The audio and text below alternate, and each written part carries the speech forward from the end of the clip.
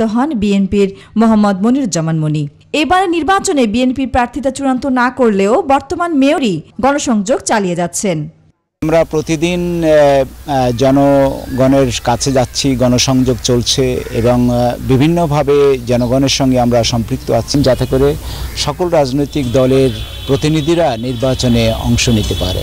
নির্বাচনে সরকারি দলের একাধিক প্রার্থী প্রচারণায় থাকায় প্রার্থিতা বাছাইয়ে দ্বিধাদ্বন্দ্বে রয়েছে আওয়ামী লীগ। তবে দলের প্রার্থী হিসেবে সাবেক মেয়র তালুকদার আব্দুল খালেককে যোগ্য মনে করেন নেতাকর্মীরা।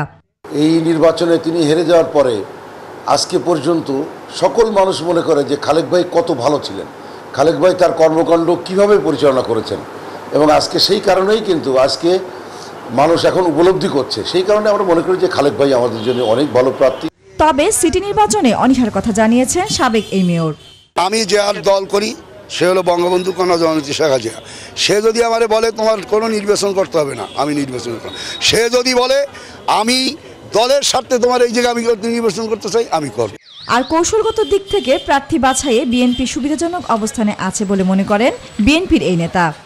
বিএনপি ইতিপূর্বে বিজয়ী হয়ে দেখেছে বিগত নির্বাচনগুলিতে, এবং খুলনা শহর বিএনপির ঘাঁটি অঞ্চল, এবং সেক্ষেত্রে বিএনপি নির্বাচনে যাক এটি জনগণ চায়।